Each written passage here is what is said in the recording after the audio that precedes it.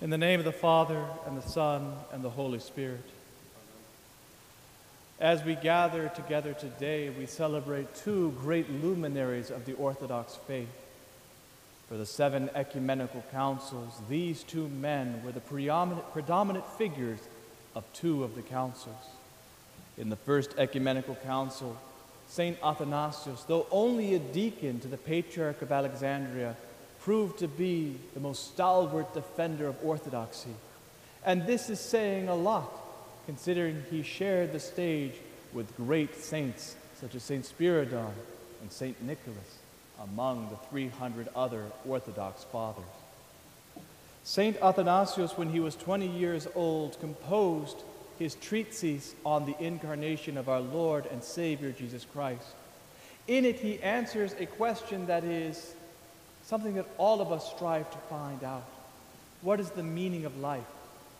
And he answers it by saying, God became man so that man could become like God.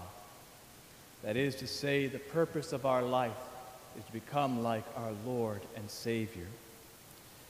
In the gospel that you heard today, when Jesus Christ said, not one iota will be changed from the law, this was in direct reference to this first ecumenical council, in which the arch-heretic Arius, because he was trying to prove that Jesus Christ was a creature, not co-equal, not begotten, not eternal, not light of light, true God of true God, of the same essence as God the Father. Rather, for that phrase of the same essence, homoousios, strove to put a iota in there as a type of compromise, because it would change homoousios to homoousios, which would mean similar, that Jesus Christ is similar to God the Father in essence. And of course, St. Athanasios and the fathers of the First Ecumenical Council would not hear of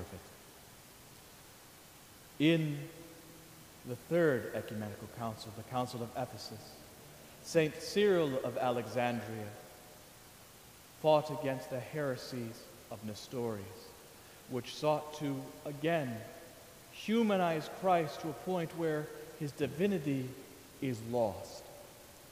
And Nestorius wished to say that the Virgin Mary should be called Christotokos, the bearer of Christ.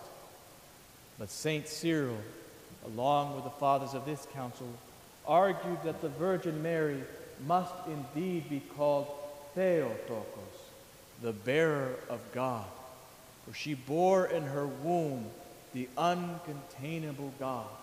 For Jesus Christ, from the moment the Holy Spirit conceived in her, was truly divine, truly full God, uncontainable, somehow contained in the Virgin Mother.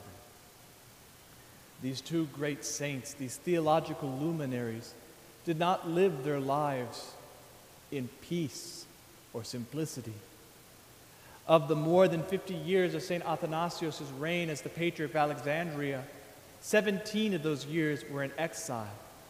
And during one of those periods of exiles, the emperor, Julian the Apostate, desired to have him killed. But St. Athanasios never lost heart and always strove hard to work for his people.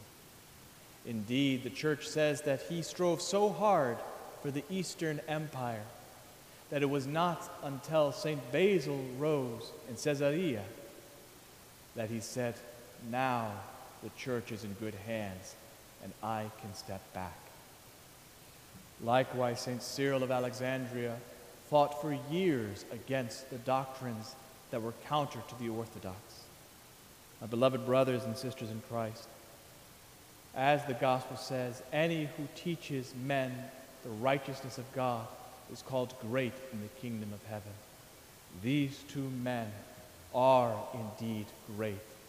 Let us follow after their great example. To all those who have the name Cyril, and all those who are named after St. Athanasios, happy name day, Ronyo Pola, may their intercession and example lead us, guide us, and fill us